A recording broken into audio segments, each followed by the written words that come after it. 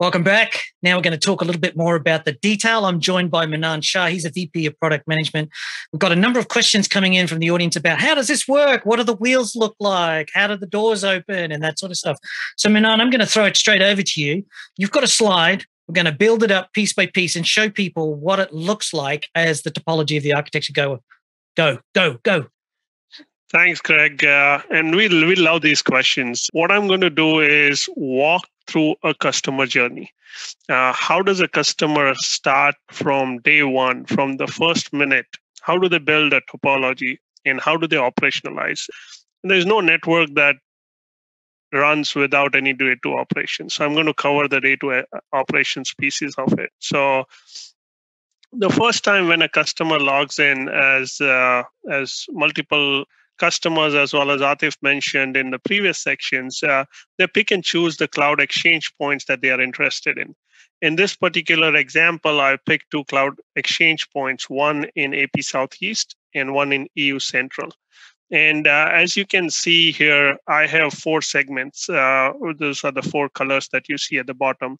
And just by picking the 2 cloud exchange points, think of them as your virtual co-location facilities, or you are essentially build this network hub or transport hub locations, and you have extended 4 VRFs without needing to do anything. Alkira takes care of all of that for you. Once you do that, typically customers look at onboarding cloud workloads. That's the next step that customers do. In this particular example, I have built out a variety of different AWS workloads and connected those VPCs into AP Southeast as well as in EU Central. And as you can see, we have 2 segments here, and we have 5 VPCs in AP Southeast connecting across those 2 segments. By default, Alkira provides segmentation and micro-segmentation. So customers don't really need to build their own segmentation, build their own network stretching and on all of those entities. Similarly, Google, right? One of the constant themes that we hear from customers is networking is different in every cloud provider. The limitations are different, the capabilities are different. So we abstract that and we allow customers to literally put in their cloud credentials and we take care of the rest of it. Alkira, in this particular example, in AP Southeast, has built connectivity to 6 VPCs in Google and 5 VPCs in AWS in AP Southeast. And if you look at EU Central, we have built connectivity to 6 VPCs in AWS. I just want to point out something there, Manan. You've just built a network from the AWS VPCs to the Google equivalent and the Azure equivalent just like that. So I know it's not just like that, but it is literally just like that. We were actually on a call the other day with the Techion team, and they were actually saying, oh yeah, no, we just deployed a new site while we were chatting in 15 minutes. And it literally is. Because we run the code, the data into Alkira, and then Alkira just moves it across, and you do all of the configuration necessarily. You do the GCP part, the AWS part, the Azure part. It all just it's done, right? Exactly right. And keep in mind, within AWS, we have 2 segments. So as you can see here, the top 3 VPCs can talk to each other, but they cannot talk to the 4th and the 5th VPC, but they can talk to the 2 VPCs in Google. So we provide multi-cloud, multi-region, multi-segment connectivity. Right. All the hassles that you have with config, like if you've never done that, you may never understand just how difficult that is to do if you are actually going to use Ansible or Terraform and you've got to deal with API keys and it's just, yeah. Go on. I won't interrupt you again. Yeah, absolutely. And so we have 3 clouds here. The next logical step that customers do is add internet exits, right? Because anytime you deploy workloads in clouds, you need Linux update, Windows update. So you need to have connectivity to the internet. And that's the next step. As you can see here, I've deployed internet exits in both of those segments in both of the regions. One of the key takeaways is you want to provide regionalized internet exit. Now, anytime you deploy an internet exit, what does that mean? The security teams in every organization is going to come knocking on the door, say, how are you securing that? So that's where we go to the middle portion of the CXPs and deploy firewalls. And Alkira takes care of all of the hassles of deploying firewall in the cloud exchange points. Now, this isn't your firewall. This is your favorite brand of firewalls, whether it's Palo or Cisco or Fortinet. It's their virtual firewall dropping straight into the instance. You would go and configure the firewall rules using that platform, however it goes, right? Correct. So customers have their own choice, and we provide a marketplace on which customers can pick and choose their favorite vendor. And we take care of, Alkira takes care of all of the network stitching, the life cycle of the firewalls, taking the right traffic to the right firewall at the right time, as well as dynamically scaling up and scaling down as needs arise. So if I've got a 10 gig connection, but I've only got a 1 gig firewall, you'll scale 1, 2, 3, 4, 5, as many as needed on demand. Do I have to provide licenses, or do you handle that as well as part of your store? We actually give options to the customer. So we allow customers to bring their own license. And we also allow customers to consume it on a pay-as-you-go model. So our customers have choice there as well. Okay. Let's not go to listen to the details. We've got to get this done. Yeah. So we deployed VPCs and VNets, and we deployed internet exits. Now we inserted firewalls. Now the fact, just because you deploy a firewall does not mean all traffic goes to the firewall. That's when Alkira's sophisticated policy engine comes in. And as you can see from the top policy that I've created, this policy is essentially telling you that you're taking cloud traffic to the internet via the firewall. So in this particular case, I can say any cloud-to-cloud traffic, whether it's intercloud, intra-cloud, inter-region, intra-region, I don't really need a firewall. But any traffic that goes from cloud to internet, I want it to be stitched via the firewall. And that is what Alkira does. You just define your intent, and Alkira takes care of the policy implementation. So this, again, is this idea the traffic comes in, it gets inside the Alkira network, and then it gets steered through the network to be wherever it needs to be. And your policy engine takes care of how that happens. I, as a network engineer, don't need to know how that happens per se. I just need to be, I need to check the visibility, check the rules meet my intent or my policy, and then I'm in business. Absolutely. And you can visualize that. As you can see here, we have visualized what entities are impacted as a part of that policy that we have selected. Okay. So we did cloud, we did internet, we did firewall. Of course, we need to connect the on-prem connections, right? So we have SD-WAN here, we have standards-based IPsec here, and I can make my cloud exchange points as hub locations for those SD-WAN. So I may have a SD-WAN overlay in Europe. I may have a SD-WAN overlay in APAC. And then I essentially define a policy, connect them, and say what they can or cannot access and what segments they belong to. And as you can see in this case, both the SD-WAN hub locations are both multi-segmented locations. So strategically, as we talked about in the first section with Amar, we talked about how this doesn't replace or throw out any of your existing networking. You are, in some cases, you're coming in over the top, and in some cases, you're integrating sideways with what existing. So if you've got an existing SD-WAN, say from Cisco's Viptela or whatever, you can integrate. You can integrate with a standard IPsec. Can I connect B2B to third-party companies with this IPsec? So if I needed to build a B2B gateway and control traffic to third-party here? Absolutely, and that's where we provide standard IPsec. So you can connect to your partners, you can connect to your third-party entities. We have some customers who connect their applications to payment gateways using this model.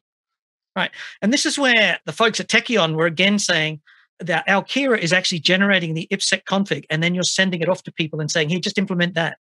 Correct, absolutely right. Right, so I don't even have to. I just generate the config and say, this is the config for an IPsec device to connect to my IPsec from the Alkira point.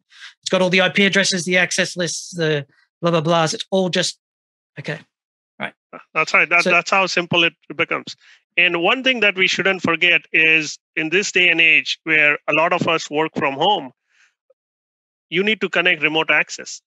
And that is what is built into the Alkira solution as well. So you can come in through a standards-based IPsec, you can come in through a high throughput like a direct connect, you can do SD-WAN, or you can connect remote users directly into the Alkira solution.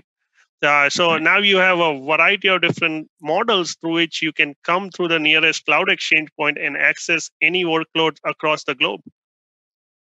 Yeah. So my point is distributed work. I call it distributed work, right? And that is a recognition that for some companies, most people will be at work and some will be at home. In other companies, most people will be at home and remote work will be the office, right? So there's no real, but I think there's two things about this. One is it's integrated into the same dashboard that I'm using for cloud networking, for integrating with my existing networks, but it doesn't replace I don't have to forklift out. I can gradually migrate to this over time. Absolutely. And that's how most customers start. Most customers start with a handful of workloads, a handful of clouds, and one technology to connect either the branch locations or data centers, and over time build out the connectivity that they need.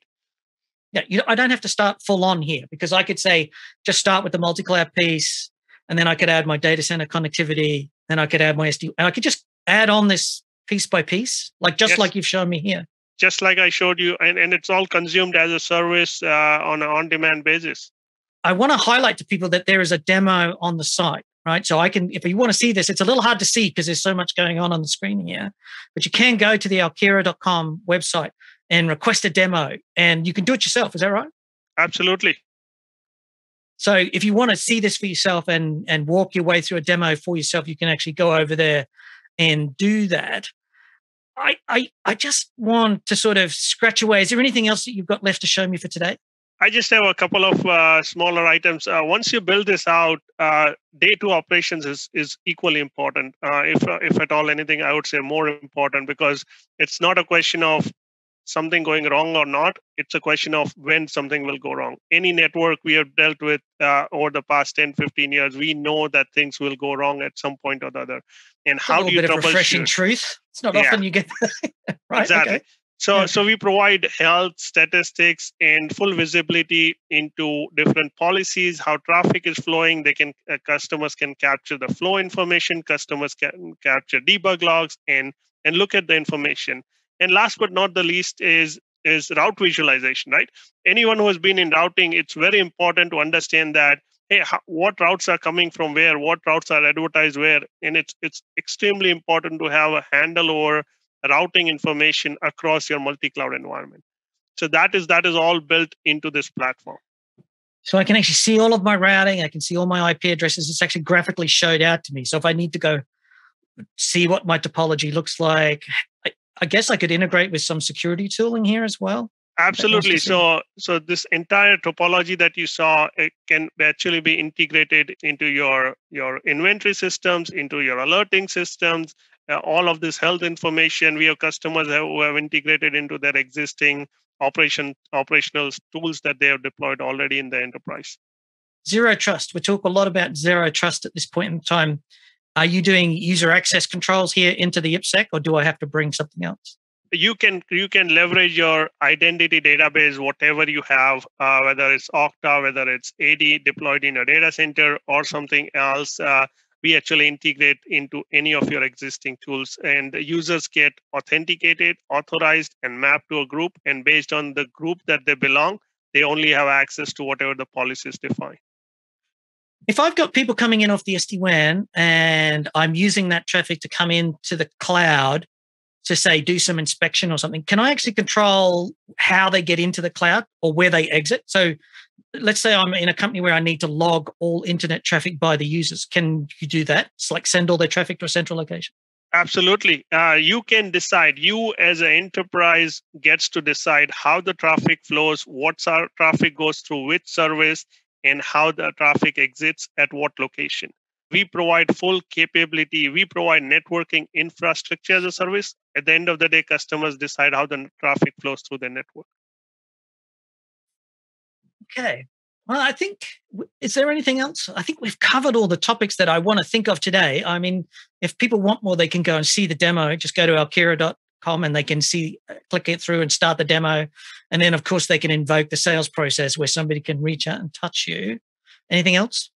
I think we covered all the key aspects of what we wanted to cover, Greg.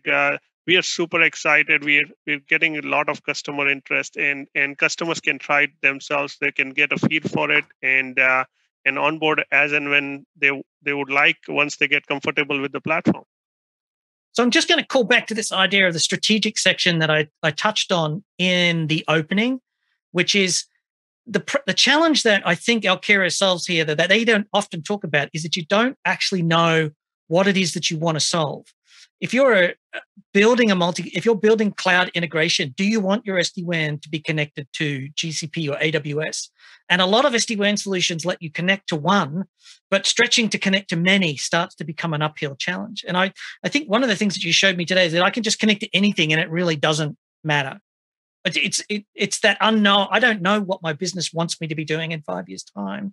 What am I? If I start going down a path where I use a feature of an existing product, will that product exist in 5 years? I don't know. What do I need? I don't know.